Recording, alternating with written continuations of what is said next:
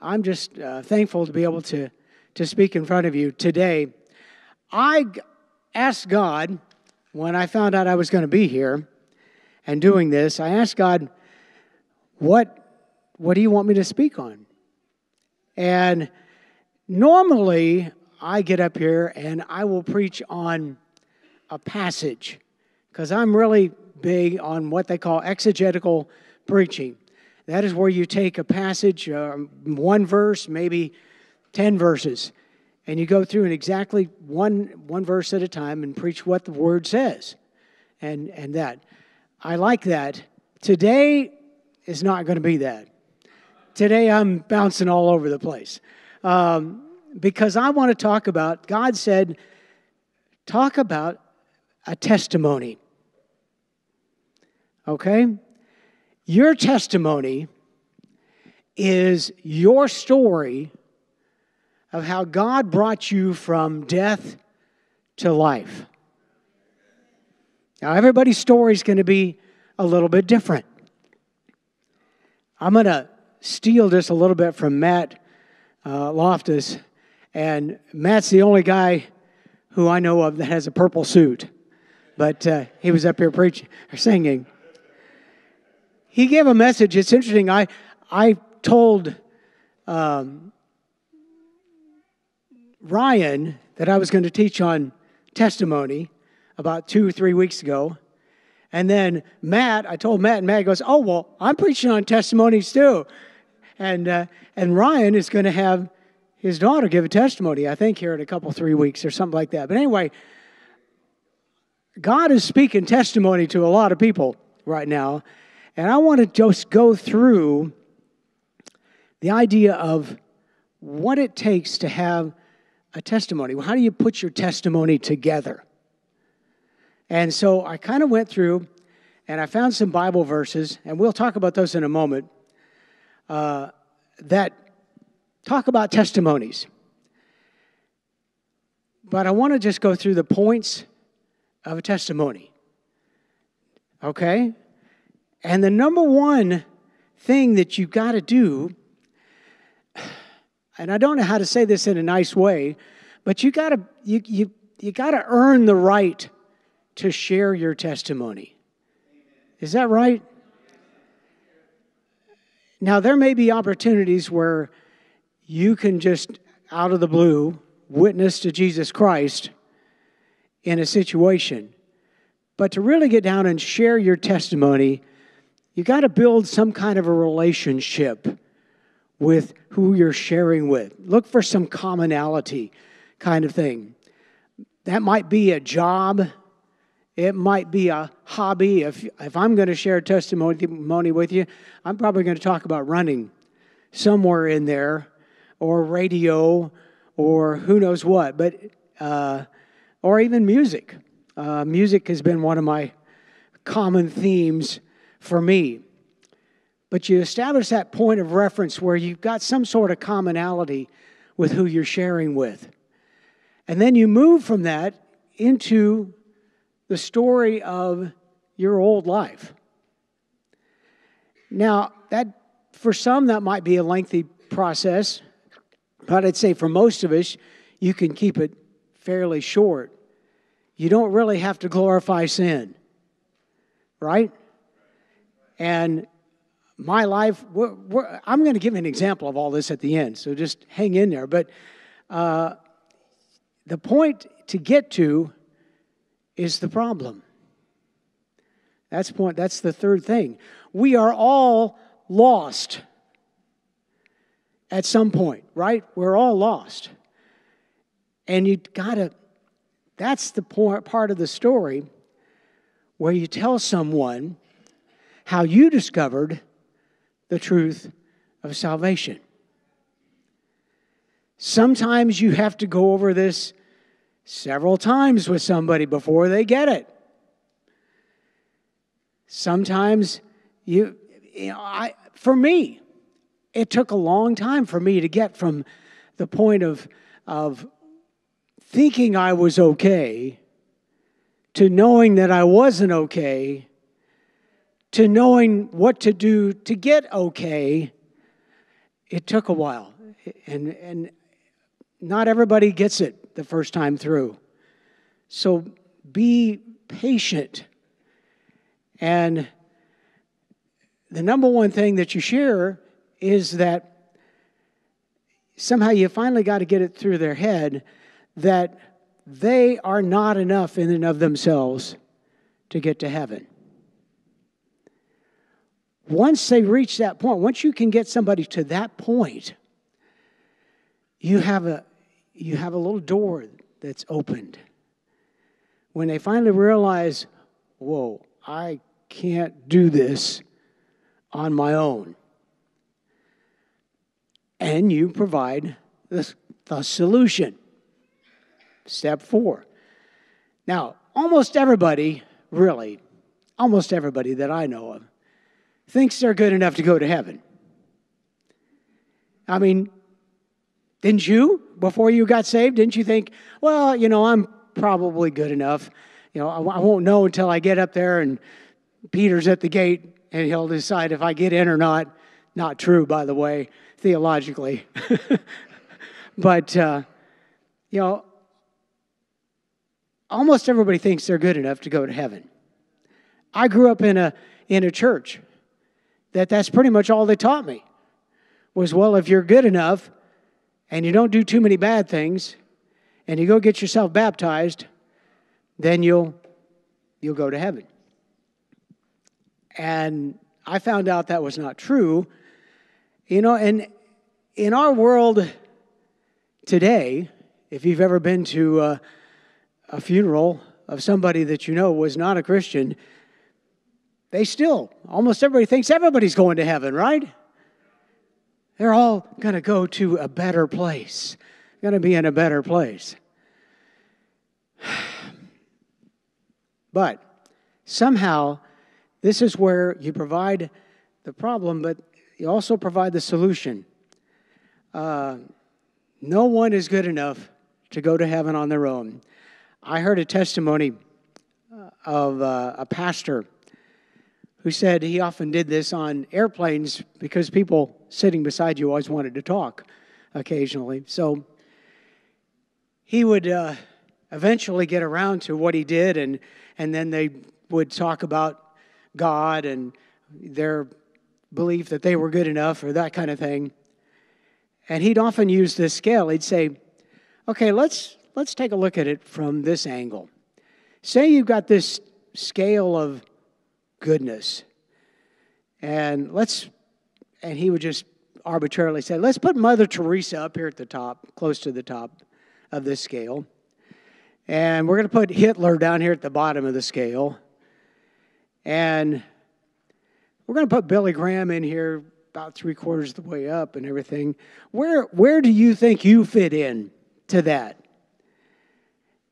He would ask them, and invariably they would kind of put themselves somewhere around the middle.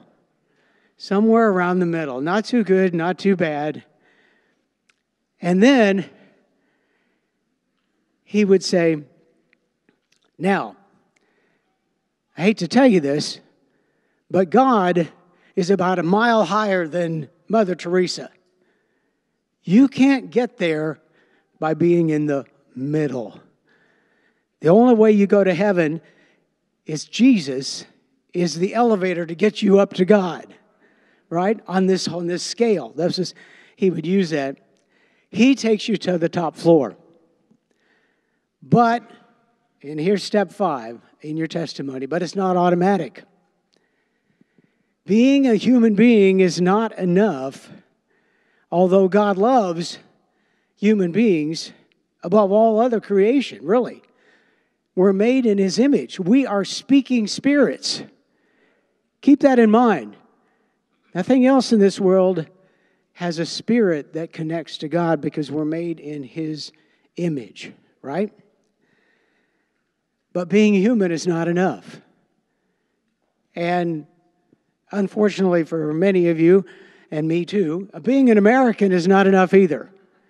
We think of America as a Christian nation, or we used to at least, and everybody thought, well, everybody in America is a Christian. And being a church member is not enough either. And even being baptized is not enough. I remember getting baptized when I was 11, somewhere around in there. And to show you how saved I was, or how much I really loved God, I was trying to peek through the keyhole to see the girls in the other room. Yeah. I really knew what I was doing.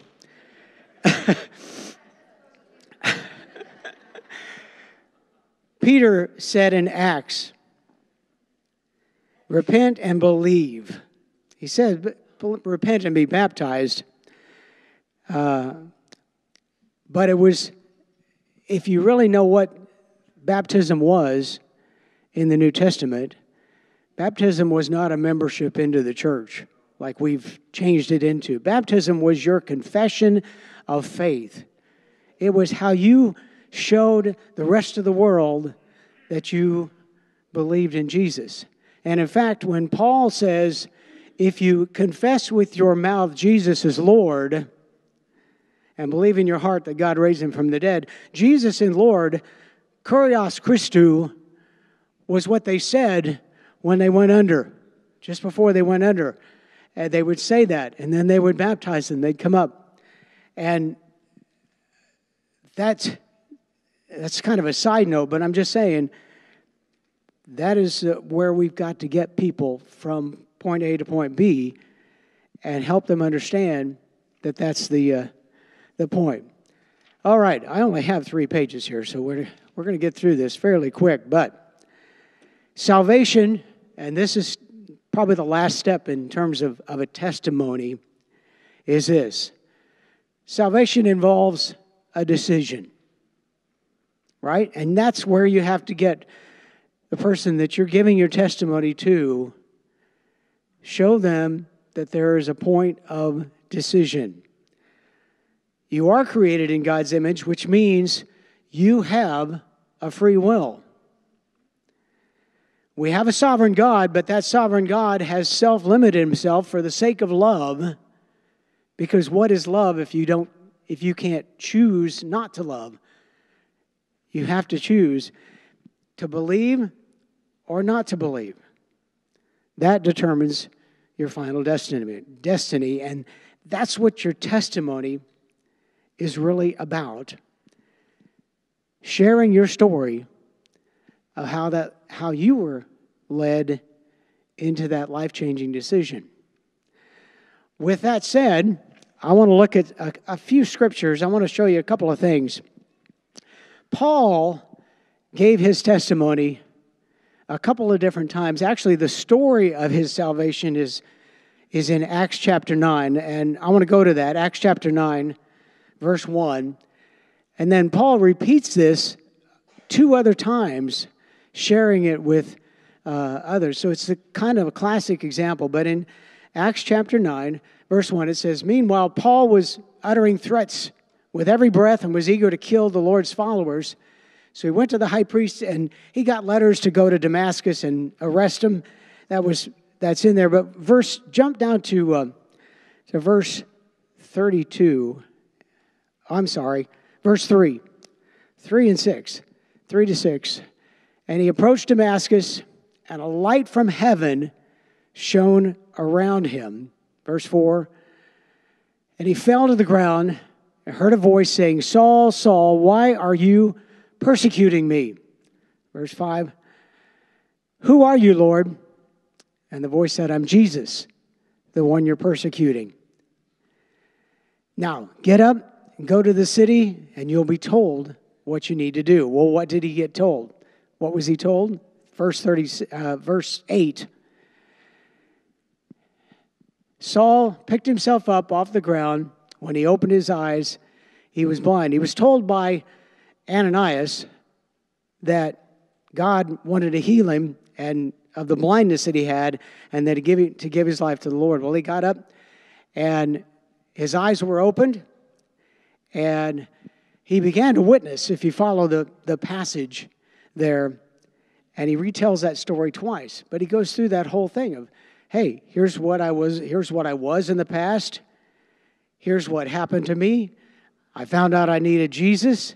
Somebody came and prayed with me, and my life was changed. He followed that pattern. You know, a couple other things I want to just point out. There wasn't anybody around necessarily to record all these things, but in Matthew chapter 9, you have the story of the woman who came up while Jesus was on his way to Jairus' house. The woman comes up, and she's got the issue of blood, and she says, "Oh man, if I could just touch the hem of his garment, I'd be healed." And so in Matthew chapter 9, that story is related there. But if you look over in Matthew chapter 14, Jesus is in a totally different place. And all these people came out. He came off the lake and he landed in Gennesaret or wherever it was. And all these people came out and wanted to be healed. And as many as touched the hem of his, even the touched the hem of his garment, were healed. That means that lady went around and told everybody.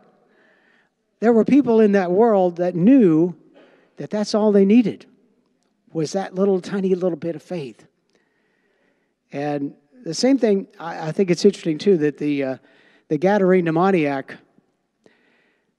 he's the one that Jesus cast out the legion of demons into the swine. And when the people saw him, they were amazed because he was sitting in his right mind with his clothes on. And when it was time for Jesus to leave, he begged him, "I want to go with you." And Jesus said, "No, you stay here and you go tell your family and your friends all that God has done for you." And that's what he did. So, with that said, I want to give you just a little bit of my testimony. I grew up in the Midwest, in the state of Iowa, but it was much like this area. I lived in a small town, little town of Sheraton, and pretty much had small town values. I grew up in a family that went to church, and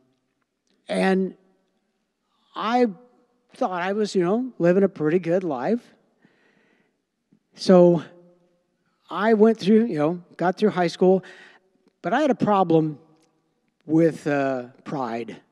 I'd say that's probably was my biggest issue as a teenager, because I found out, hey, I'm smarter than some of the other people, and I got good grades and those kind of things.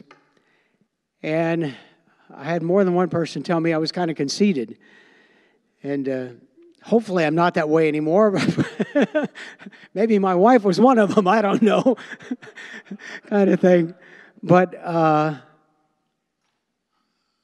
I remember being in a situation. I didn't grow up in an evangelical church. I didn't grow up in a town that had very many evangelical churches. We had a lot of mainstream churches, and I went to one of those. And honestly, I was never told that I needed any sort of forgiveness of sins, and through accepting Jesus Christ, you just became a member of the church, is basically all you did. You went through a membership class, and then you walked down front, and the pastor asked you, do you believe in Jesus? And what else are you going to say when you're down front with 5 other kids? He says, yes. And then you got baptized, and that was it. There wasn't any change in my life or anything like that.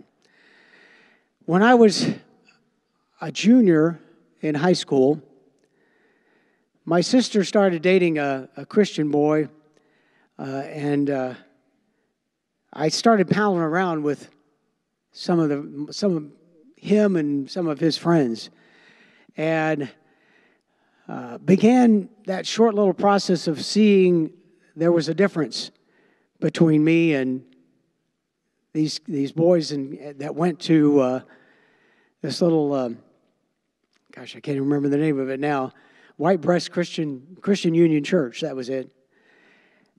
And so I had a couple of times in my life, there was one, I went to that church once when I was a sophomore to hear my sister sing. She was in a trio of girls, and they were singing that night. And I remember that guy preached a sermon, and I was on the back row, and there were fingerprints in the pew in front of me because I was hanging on tight, because it felt like I was under conviction. I'll be quite honest with you.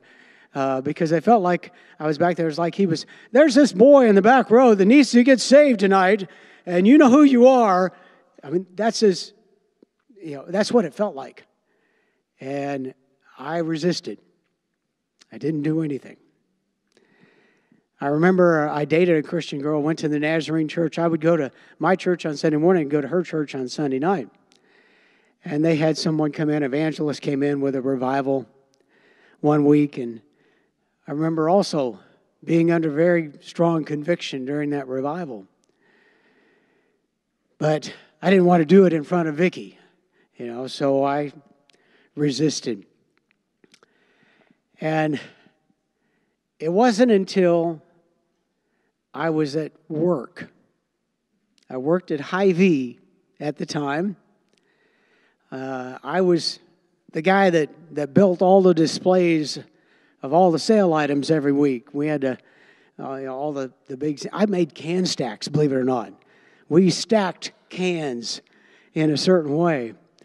And never had a can stack fall over on me, which is good.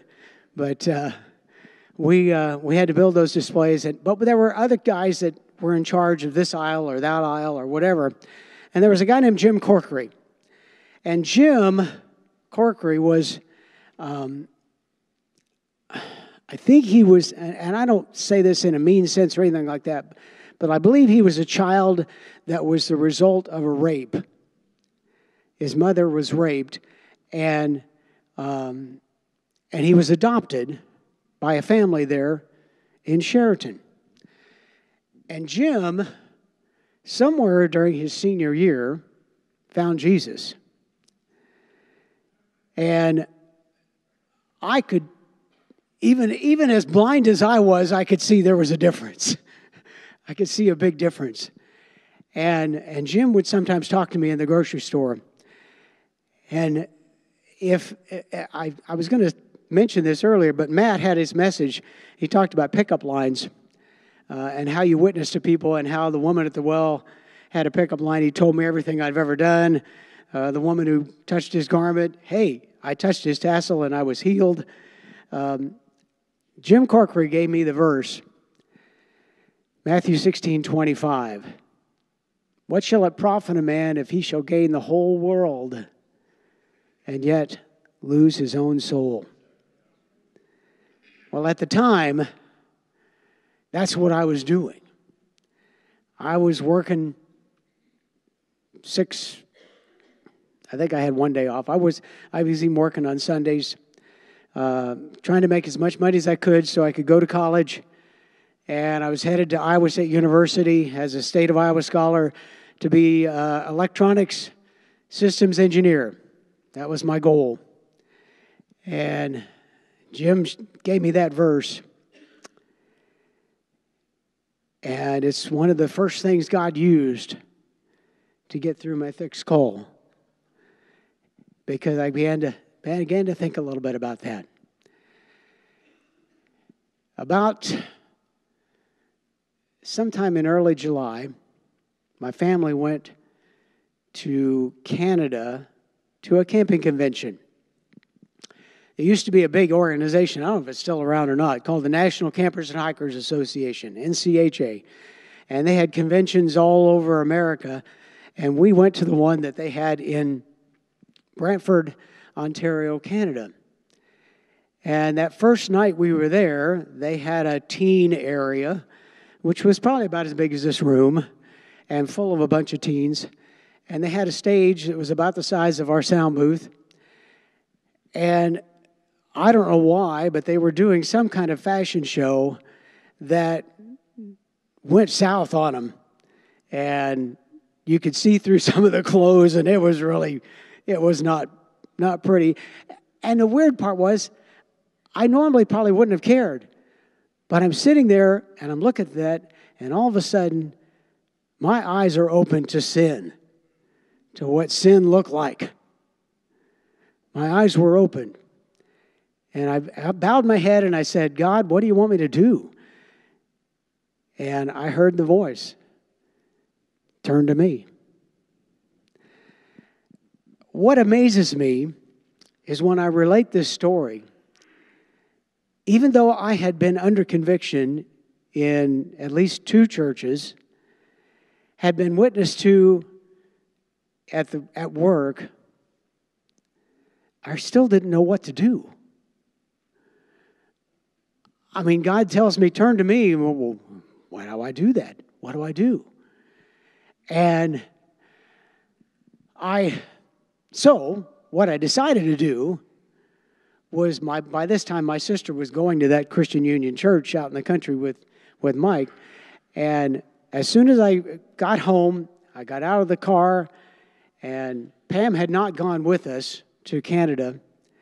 I said to Pam, I want to go to church with you tonight. And her eyes got wide open, like, you do?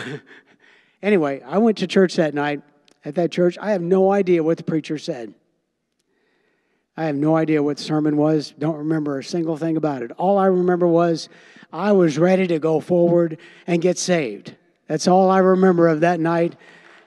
And I got up from that altar at 10 minutes after 9, and I knew that I was a Christian at that point. I knew that I had given my life to Jesus Christ.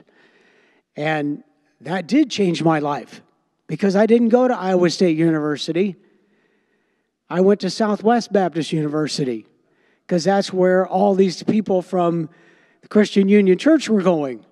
They were all going to Southwest. So I said, okay, I'll change and go to Southwest Baptist University. Well, that was a big change for me too. I'd never been on a Christian college campus before, and I was a brand new Christian. I had to kind of learn Christianese and all the how I was supposed to act and all those kinds of things. But I survived. I survived that first semester, and I met this wonderful lady over here. She's mine. But and that became my future as well. But it's so interesting to see where God took me from that point. It's a little bit more of my testimony. Yeah, I got saved in 1971 on July 19th. But God then called me to preach in the spring of 1972, and I wasn't quite sure what I was supposed to be doing, because I knew I didn't want to be a pastor. And then I heard about Christian broadcasting in one of my classes and thought that was kind of cool. And then I also liked the Bible study, the deep Bible study, digging into all these things. And I thought, well, maybe I'll just be a professor, Christian Bible professor in some Christian college. And so that was kind of where, when we went off to seminary in 1975, that was my goal, was to go get my master's and then go ahead and get my doctorate and preach. But God changed all of that about halfway through, my first year or second year? I guess it was probably the second year. Watching 700 Club with Pat Robertson. Ollison and I had the same lunch hour, so we would come home, and Pat Robertson was on the local TV station, and we would watch the 700 Club. And God just really impressed upon me how many people could be reached through broadcasting, through, look what we're doing here today.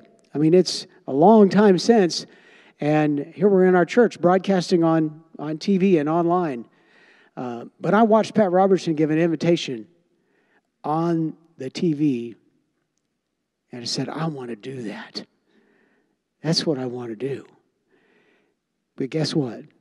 That's not what God had for me. Because I tried for 9 months to get a job in the TV realm, the TV and film world, and the audiovisual room, and I never did get a job there. Came back here to Missouri in 1978, and I worked construction for 3 weeks. That's all I could stand. And I had Alice's cousin was dating, I think. I don't even know if they were engaged at this point, but there was a gentleman, Tim Mensending, who was working at KRMS as a salesperson, local radio station here at the Lake of the Ozarks, KRMS. He said, he called me up and he said, Jim, hey, the guy in the afternoon is going to Wentzville to work on the radio station there, and that means, and the guy in the evening is going to move up to afternoons. That means there's an opening. You should come out and apply today. And so I did, and I got hired. And so I was on the air for a year doing evenings at KRMS until I got a job in Christian radio down in Texas. Took my wife and our brand new 4-month-old baby away from her grandma, away from her family, and there were tears. But we went to a little town of Gilmer, Texas, where I worked for KHYM, did news in the morning and then afternoons. They transferred me up to a station in Iowa in about 6 months. I went to Dubuque, Iowa, managed a Christian radio station in Dubuque for about 2.5 years till the owners decided to go country with it. And I said bye. And we came out down here to the lake. And I hadn't been here 2 weeks until somebody came up and said, why don't we start a Christian station here at the lake? And eventually that's where it happened. And this is where God had me, was here to do a Spirit FM and to touch hundreds of thousands of lives over the course of 38, 39 years. And it's been a good ride. I retired here last year, but I'm still doing some broadcasting through Elevate Worship. And our Connect Media Ministries is just getting underway and looking at doing some things to help. We got a request for some help to build a tower right on the border of Mexico and the U.S. in Rio Grande City for a Christian radio station to reach the teenagers down there, because the teenagers, believe it or not, there don't speak the Spanish.